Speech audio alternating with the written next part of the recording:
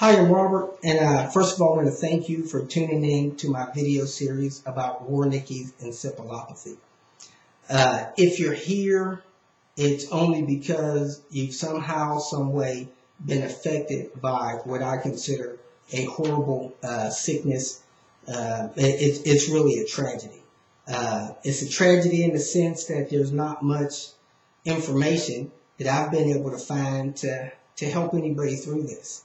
It's a tragedy in the sense that you're here watching this video. The first thing I'm going to ask you to do is simply stop. Stop and get some support, and maybe ask someone that you care about and that cares about you to watch this video series with you. I'm really serious. Stop. This is not something that you need to try to even attempt to think that you can take on alone. Hopefully, whoever is affected by this sickness has someone that loves them enough that can support them, because it's going to be, if it hadn't already been, a difficult road. My wife was affected by this sickness, and I had never heard of it. And from everything that I've learned about the sickness is that it's affecting thousands of people each year, and has a very high death rate that is usually blamed on something else. It's usually the cause of a car accident. It's usually the cause of a work-related accident. It's usually the cause of someone dying in their home of pneumonia or anything.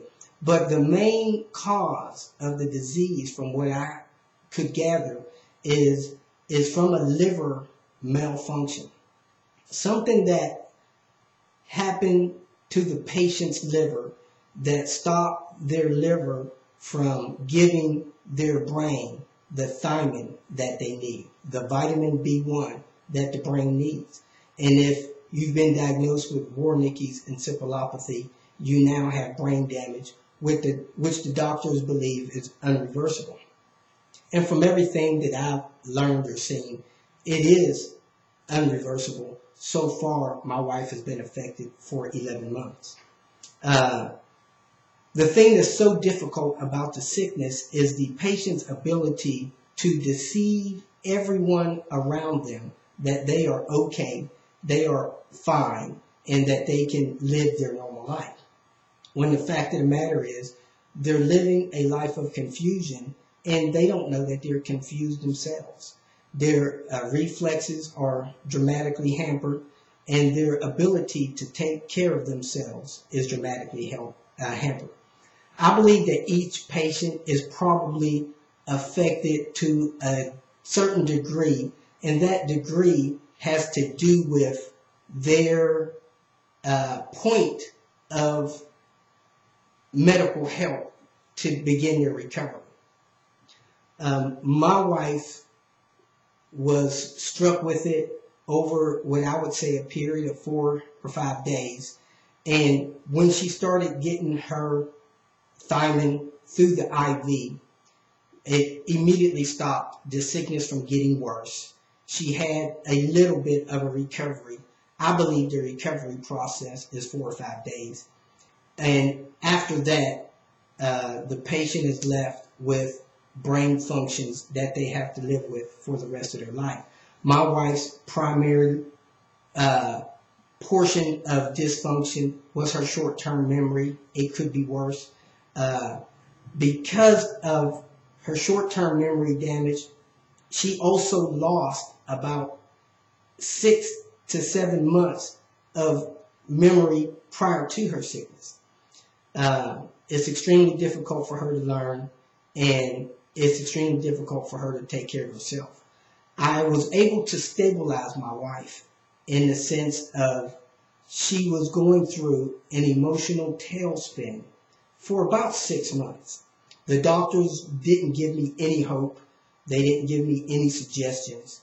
They didn't give me any care instructions. I was told to basically not expect her to live very long.